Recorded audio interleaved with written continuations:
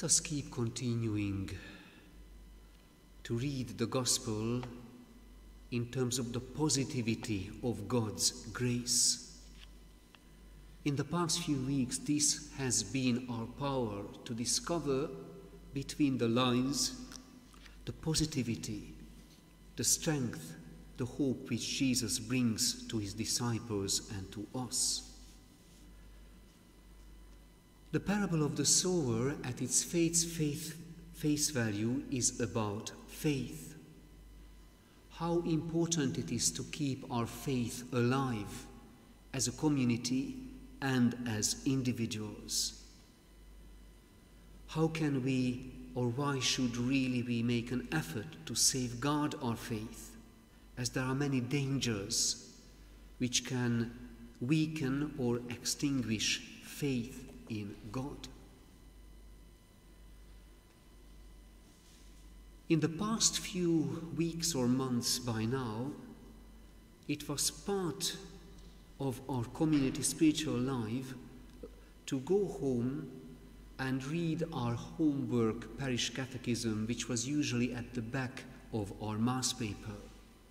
It was about the Eucharist in the past weeks, and then about penance. All this in the service of restoring a positive and active faith in us and in our community. That's why we are using that prayer of public confession of our sins, which is a bit more detailed.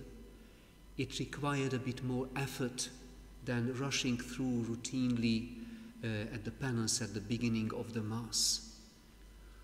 We will learn about private exercises, how to make our personal confession to Jesus, not so much, not explicitly as part of the using the sacrament, because most of us are not familiar with it, but as a first step to talk face to face to Jesus about it.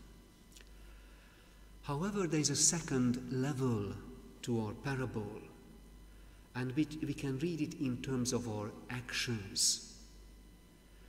Today's Gospel sets out a positive program, but with a sobering warning.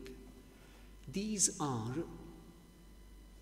life options for us, for everyone, how we use God's grace, God's life in one's life. And this happens to all of us and to people. Some seeds fell on the edge of the path, and the birds came and ate them up. Others fell on patches of rock, where they found little soil and sprang up straight away. Others fell among thorns, and the thorns grew up and choked them.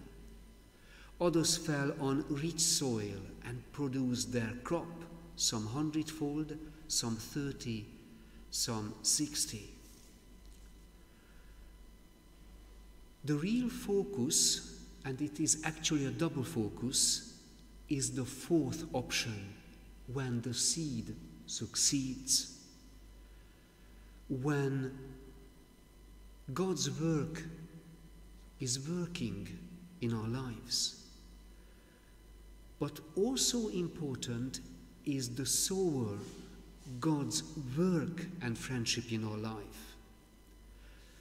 This relationship and continuous partnership is called spiritual life. This guarantees that through prayer, through spiritual readings, reading things which nourish our soul, the Bible, or about our faith, about the sacraments, the life of the saints, it is through the spiritual life that we bear fruit and we avoid all the other options. Journeying together with the Lord is the key. And here I would like to quote Pope Francis's homily told on the feast of St. Paul and St. Peter. I'm just highlighting what he says of St. Peter's confession, because this sums up the story of the good seed. This sums up our own story when we bear a good seed. When the Son of God, the sower, asked Peter, "Who do you say that I am?" To this important question, Peter answered this. And in other words, what Jesus asked was, "Who I am for you? Who is Jesus for me? Who is Jesus in my life?" Peter's answer can be summed up in one word: follow. Peter knew what it was to follow the Lord. He responded to Jesus' question with a fine profession of faith. "You are the Messiah, the Son of the living God." And this is the beginning of the journey of the good seed as Christians. This answer, this initial answer, was an impeccable, precise, exact, we could even say perfect catechism answer. You are the Son, the Messiah, the Son of the living God. Yet, this answer was itself the fruit of a journey, the journey of the good seed. For only after the thrilling experience of following the Lord, walking with Him and behind Him for some time, for 3 years, did Peter arrive at this maturity that brought him to this confession. Another important moment in the life of the fruitful seed is how Peter's growth, like the positive growth of all of us, began. In our illustration, we can have a closer look at the image, the Saviour's hand, when the seed is leaving his palm of hand and is about to fall on the good ground. All of us has a similar story. One day, when beside the Sea of Galilee Jesus walked by, called Peter and his brother Andrew, and immediately they left their nets and followed him. Just as immediately the good seed is falling on the ground. Immediately. Peter's whole life, its fruits, tell us that it is not enough to respond to the question, "Who is Jesus for me?" with a faultless formula. Words are not enough, no. It is only by following the Lord that we come to know Him each day. Only by becoming His disciples and listening to His words that we become His friends and experience His transforming love. This is the life of the seed, confession and act. We are to learn everything day by day as a disciple, a follower of Jesus, walking in His footsteps. This is the decision of journeying with the Lord which will generate the positivity of the Gospels around us and among us. And this positivity is so desperately needed. It is vital for us, also as a society, as a local community, to follow the Lord as the good seed. It has huge and practical implications for society, even politics. Everything, the quality of life, The quality of living in our local community depends on imitating the life pattern and the efforts of the good seed, Peter's journey. Without it, society will end up in a loophole of chasing its own shadows, which are growing shadows. Let me share with you at the end something which seemingly is not part of the gospel, but last week's experience. Within 5 days, there were 2 huge fly tippings just in front of the house where I live. CCTV camera recorded it. Obviously, there were some local people packing a small van, unpacking it, 10:30 a.m. in the morning.